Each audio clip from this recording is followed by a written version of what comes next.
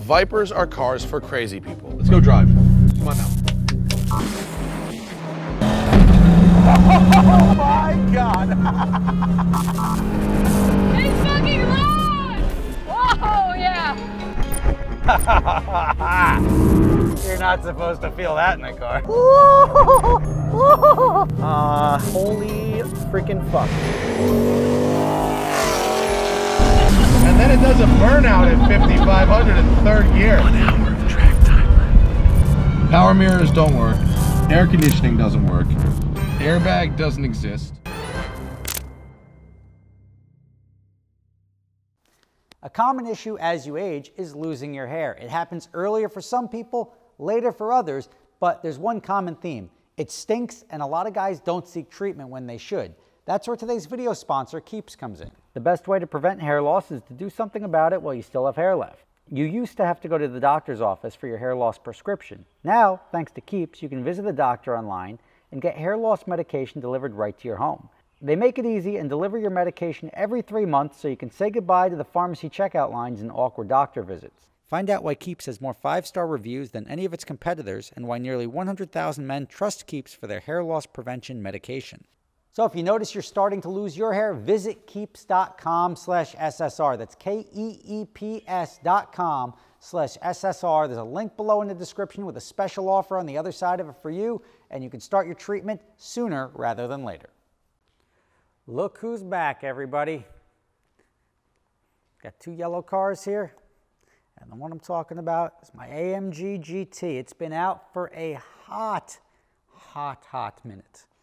And it was because this headlight and then this bumper cover and part of the fender. But the problem we had with this car was that the insurance was a nightmare. So now this is a situation that took way too long for a repair that I thought could have been done in a week, and it probably could have been, except Mercedes is like some of these other companies. And a lot of companies now are like, I want to say unfairly naming parts as like structural, right? There is a bracket in here, and if you remember from the other video, there's a bracket in here that just holds the headlight on. It bolts onto the car, just holds the headlight. It's a very simple bracket.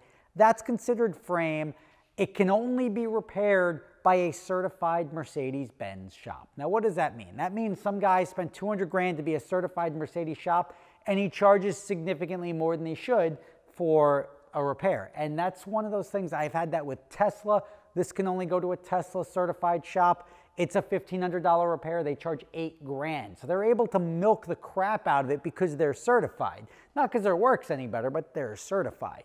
So this, we brought it to this other guy. So we had Crocco's Collision was fixing the car. He did the paint, he did everything, except for that one bracket. And we brought it to this guy for this one bracket, which should have been done in a couple hours. It sat there for like 10 days. So I lost another 10 days for that. And then that bill came to like 8 grand. And I'm like, come on, man. Like, it's one bracket. But they were able to do that because they're certified. So what did we learn? Get certified. And you can charge whatever the hell you want. And that's all profit. So you're buying into this sort of monopoly of like, all the work has to go through you. It's not like you have a choice to which body shop you go to. You have to get certain repairs done by this. And I'm cool with that for, I don't know, like a smashed up car that structural integrity is called into question. But a headlight bracket or like a radiator bracket, come on. And we had that now with Ferrari and just for example, think of a McLaren or something that has carbon fiber, like the monocoque is damaged, right? Imagine that. That you'd probably want to send out and have a authorized or a experienced shop fix. So you know that it's good. If it ever gets in an accident after that, you know that it's done properly and that the car is going to act as it was designed in saving people's lives. A headlight bracket, on the other hand, should not be. So this car took way too long.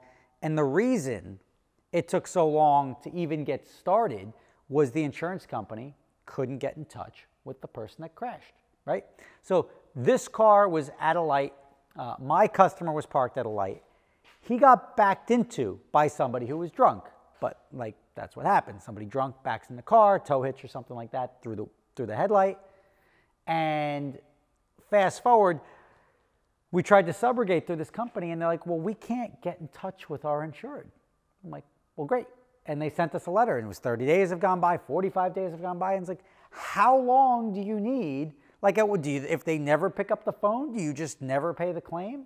And fast forward about 2 months, and they finally said, if we can't get them to respond within the next week, we are going to pay the claim, because they are responsible for paying the claim. Police report, everything has them as the responsible party. But they wanted the statement from their insured validating that. Like, well, yes, like I did back into them or whatever. And if you're drinking and driving, you're probably not the most responsible person in the world, but insurance companies, once they write your policy, whether you're irresponsible or not, they've got to cover that stuff. And that's how this thing dragged out for a while. And they ultimately just said, look, we'll get to it. If they don't respond, and we've given them enough contact attempts to validate, and if they have a problem with us paying the claim, they're not going to be able to have a leg to stand on, because we're going to now pay it out, because we're just going to assume that they're not going to have a problem with that because they're not voicing any objection to it, which is a better way of approaching it.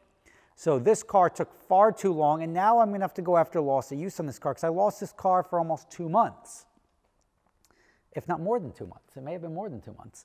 But then that brings you into a whole other thing of loss of use.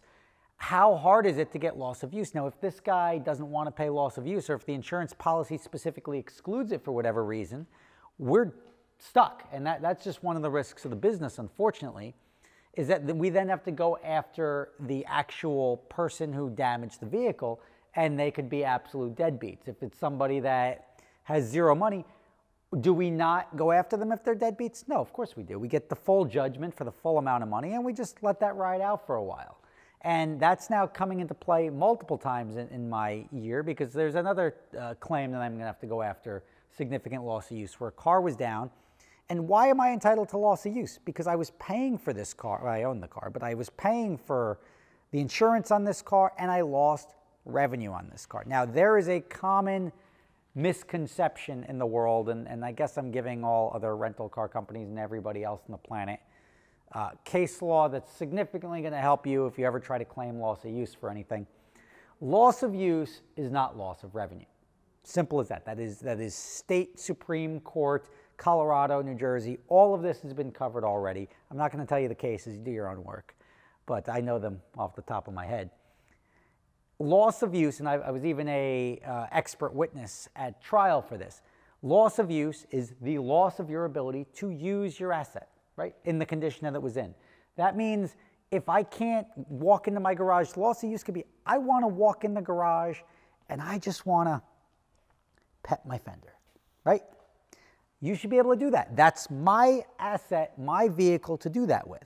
It's not, well, you're a rental company and let's see your fleet utilization logs and we're not going to pay you. You don't have to do anything. We're just then going to sue you and go after that. I'm entitled to being compensated for and it's easy as a rental company, for the daily rental rate on what a replacement car would cost. And since I'm one of the companies that rents, and pretty much the company that rents the cars around here, they have no problem accepting my daily rental pricing as a loss of use figure. And I've been on, as I said, an expert witness at trials for this stuff. And now, so this car, ideally, we should be going after we will be going after the insurance company for this car, times the $649 a day, times the amount of days it was down, which is almost 2 months. Now, if you start doing the math, that's like $35,000. Is that what the lost revenue is if the car went out full time? No, the utilization is never going to be 30 days unless it goes out on monthly rentals. But even at that, you're looking at, I'm still out the door. I mean, I'm out tens of thousands of dollars by not renting this car out for 2 months. And is that fair? And another guy who, and I guess I can get into this in a different video, is like, well, you got your car fixed. I'm like, well, that's great. I also had to pay insurance while that car was down. I wasn't able to rent it.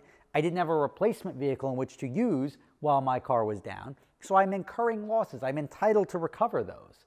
And how we approach this is whether somebody is viable to go after or not. If they don't have any money to go after, we'll just get the default judgments. They're not going to defend themselves if there's nothing to go after. They're just going to be like, whatever, I'm going to need a default judgment, just say for 40 grand in loss of use against the person that backed into this car, and they're going to stare at that for a while. Then after that, it's going to accrue interest from the day that its judge writes it as viable, and that's going to ride out for however many days, weeks, months, years, and that's going to always follow this person.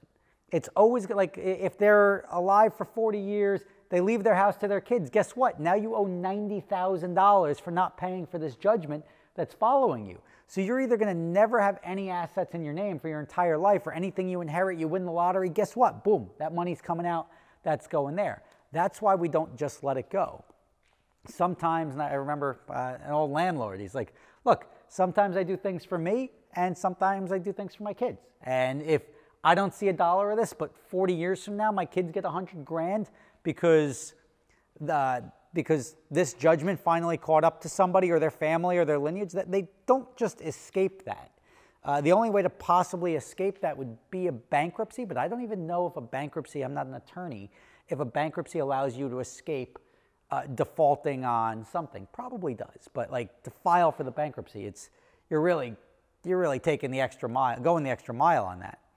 But at the end of the day, if the insurance company comes back and says like, look, we're gonna offer you X, like we're not gonna give you 60 days loss of use, we'll give you 35, I'll take it any day of the week. Easy money is better than hard money, and chasing people is no fun.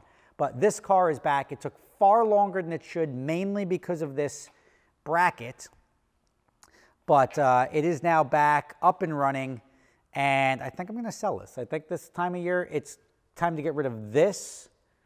I wanna sell, my Range Rover, wherever it is. I'm gonna sell my Range Rover, buy another one, and then I'm gonna sell my Bentley and buy another one. Bentley, spring, this one, something else in the spring, and I'm gonna sell the Range Rover. So I'm gonna get rid of those 3 cars, free up some cash because I own a couple of them in cash at the moment, and yeah, just make it through the winter, have a good time, and not carry too much excess inventory throughout the winter. That's part of it. Part of getting through the COVID times is not fleeting up too much and having too much extra overhead. It's nice to be able to scale up and down, and getting rid of cars in the winter, buying new ones in the spring makes a tremendous amount of sense. So welcome back, Mercedes. If you're interested in buying it, wholesale it is. Rob Ferretti, thank you for watching. Shoot me an email if you want to buy it, rob@gothamdreamcars.com, rob@superspeeders.com, whatever you want. And I will talk to you tomorrow. The wholesale number is pretty accurate.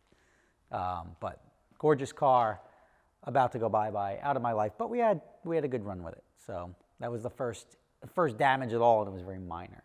So I will catch you next time. Rob Ferretti, over and out. So you guys are familiar with my other company, Adventure Drives, right? Well, we're going to be going to Scotland in October. We're going to be doing Scotch distilleries, playing golf at St. Andrews if you want to do that, walking around, seeing lakes, waterfalls, driving the North Coast. It's going to be an amazing trip. Prices start as low as $2,500 per person for the shorter trip in Scotland. If you're interested in going, check out the link in the description.